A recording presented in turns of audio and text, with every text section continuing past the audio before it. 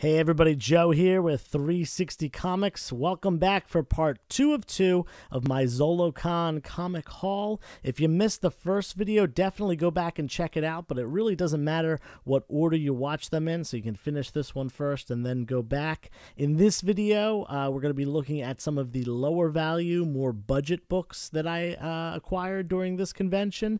And some great deals in here, things that definitely should not have been in dollar bins and $3 bins. And if you like the video, you know the drill. Like, subscribe, comment down below, and let me know some books that you may have picked up at a convention recently. And make sure to follow me on Instagram as well. We're going to kick things off with an iconic Wolverine cover done by none other than the legendary John Byrne. This thing looks amazing. All red background. First of all, not a single color break on this book. Wolverine pouncing right at you. I think this thing is going to clean up to a 9.8 really nicely. Might come back a 9.6, but either way, I'm going to be happy because I bought this book for $3.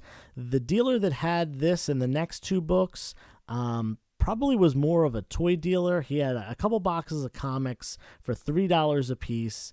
And this was in there. Definitely should not have been marked at that price, but I was lucky enough to find it and pick it up on Sunday of the convention, not even the first day. So I got lucky here to get this John Byrne masterpiece in such great condition.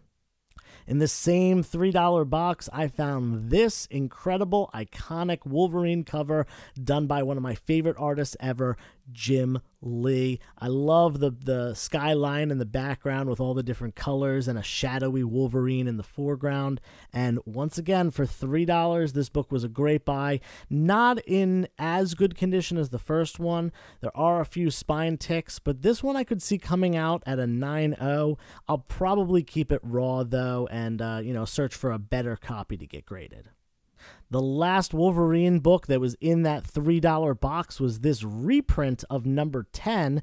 Now, I didn't at first realize that it was the reprint. I kind of just was so stoked to find it, as well as the other two, that I just put it in a pile and purchased the books. But later on, I realized that not for resale sign on the front, meaning that was a reprint.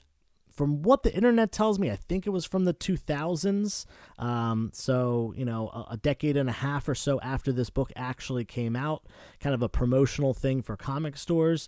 But I actually looked on eBay, and they seem to be going for almost the same price that the original 88, 89 printing was going for. So I'm definitely happy to pick this thing up for $3.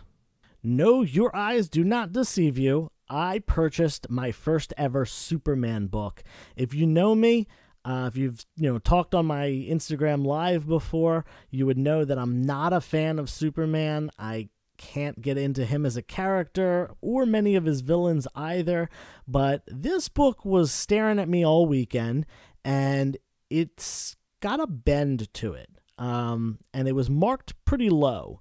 It was marked at $10, and on Sunday, I talked to the guy. I ended up getting it for about $7, and I was really happy with that because I'm pretty sure that all the defects on this book are pressable. So I'm definitely going to press this book, try to get it graded. A 9.8, brings in over $100. This is a book that I would definitely was definitely buying to sell, not to keep for my own personal collection, because I'm not a big Superman fan.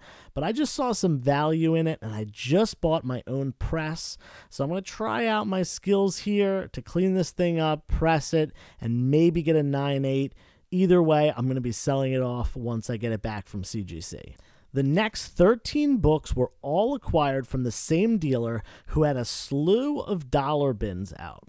And there were some real gems in there, including this New Mutants 87 first appearance of Cable, second print. Now you can tell this is the second print because it has a gold background. The first print has a kind of red-orange background, and that's a lot more expensive. But this second print still is worth about $10, $12, maybe even $15 in a higher grade, and I picked it out of a dollar box. The dealer also had a deal where if you bought 10 books from the dollar boxes, you got 3 for free, and I got 13 books basically for the price of this one book. Essentially bought this one and got 12 more for free. Definitely really happy about that. Let's check out the other 12. Here we've got an X-Force #1, still in the poly bag, in great condition, poly bagged up with that Deadpool trading card that comes inside. I'll probably take this out of the poly bag eventually and maybe get it graded. It is in nice condition, though. I was able to kind of move the poly bag around enough to kind of see that things were looking good. You got to be careful because poly bags can actually damage the comics. A lot of people think that if a book is poly bagged, it's going to be in near mint condition, but that is not the case in a lot of situations, and you'll see that a lot with Ultimate Fallout 4, people thinking that the poly-bagged ones are going to be perfect, and they open it up and it's an 8.0 or an 8.5. Watch out for that. Our third dollar bin book is the same as the second one, but this has the gold background, telling us that it is a second print. Still in really nice condition, definitely possibly gradable if I ever want to go about doing that. Here's another book you don't find in dollar bins very often. We've got X-Force #2, the second appearance of Deadpool. This book has kind of crept up in value due to the popularity of the Deadpool movies over the last 5 or so years. And, usually I see them for $8, $10, $12, depending on condition. But I was able to pull this guy out of a dollar bin, and I'm very happy about that. To go along with that second appearance of Deadpool, why not get his third appearance here in X-Force #4? Really nice condition on this, so I had to pick it up. Up next, we got another book that's gotten a lot of love since the Deadpool movies came out. We've got X-Force #8, the first appearance of Domino. She does kind of appear in a New Mutants book, but it's not actually her. It's Copycat pretending to be her. And in this issue, she does have her first appearance. It's more of a cameo, but she is on the cover of this one, so it does get first appearance recognition. And then number 11 is actually her more expensive appearance. That's her second appearance, kind of like first full appearance. I don't want to argue it, but that book is more expensive, probably due to the much better cover where she's prominently displayed fighting Deadpool. Another thing to note, this is a newsstand edition. In the early 90s, there were not a lot of newsstands, and it's hard to find them in a good condition. Ticking it up a few to X-Force #10, we've got the first appearance of the Externals. Not a super big key or anything like that, but in good condition, so I definitely had to pick it up for $1. Another dollar bin surprise here. We've got X-Force #15, where both the cover and the inside story feature an awesome fight between Cable and Deadpool. Definitely got a lot of hype when Cable appeared in Deadpool 2, and just an awesome cover to go along with a great story. Here's the last X-Force book in this little dollar bin bundle. We've got number 19, which features the first appearance of Copycat as herself in her true form. I mentioned before that she is disguised as Domino at one point. This is where she reveals her true self. You may remember this book from another dollar bin video I did just a couple weeks ago, and I was so stoked to find another copy in a dollar bin in pretty great shape. It's got 2 little spine ticks, whereas the one that I found before had 1 bigger spine tick. Probably overall this one is in better condition than the first one, so I'll take a look at them and decide which one I want to keep, and I'll probably get rid of the other. If you watched my affordable Batman key issue video that I released last week, you'll remember that I mentioned a couple of Damian Wayne books, his first full appearance in Batman 656, and his second full appearance and first cover appearance in 657. Well, this is the very next book, number 658, featuring his second cover appearance as well as his third full appearance. Definitely a great book, and they go really nicely together, having all 4 of those books. And I actually didn't have a copy of this one. I had one years ago, and I ended up selling a lot of my Damian Wayne stuff. But I ended up picking this one back up for $1, and I'm very happy about that. Oh, look at that. Another book that I mentioned in that Budget Batman video from last week. We've got Batman 700, the appearance of multiple characters under the mantle of Batman. We have Bruce Wayne, Dick Grayson, and Damian Wayne, as well as Terry McGinnis being mentored by Damian Wayne instead of Bruce.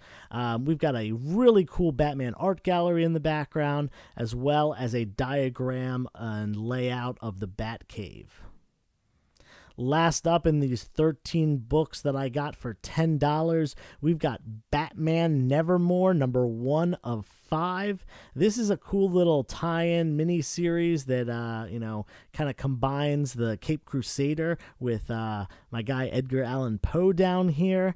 And I used to have all 5 of these. I ended up selling them off at one point, so I was very happy to find this because you really don't see this book very often. You can get the whole set on eBay for like around $20, $25. But I was definitely stoked to see at least one copy of issue 1 in this dollar bin. I'll definitely be on the hunt for numbers 2 through 5 now that I have this one again.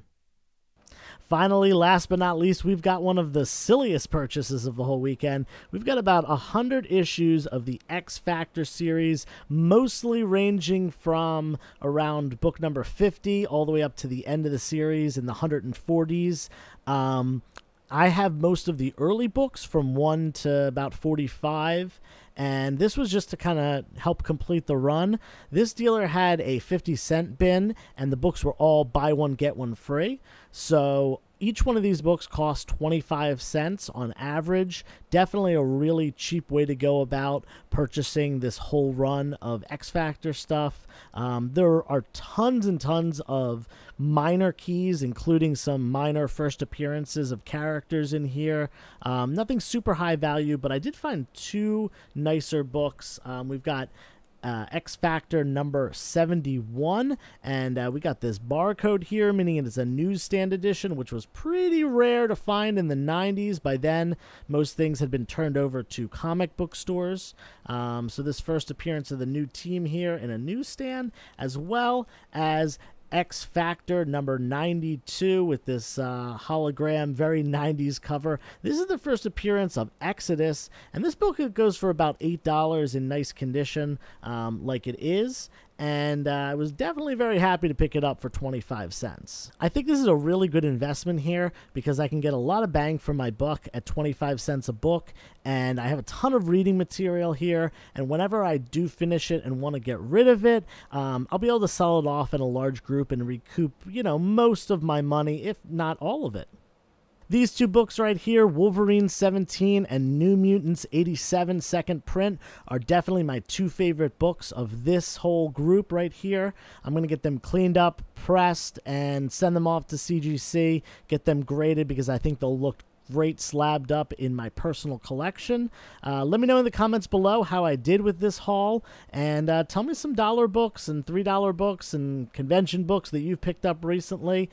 Share those stories with me, and head on over to Instagram, follow me there, and definitely hit that subscribe button so you know when my next giveaway is happening. It's happening soon. I'll be announcing it probably within the week, so stay tuned for that, and don't forget, turn the page, wash your hands.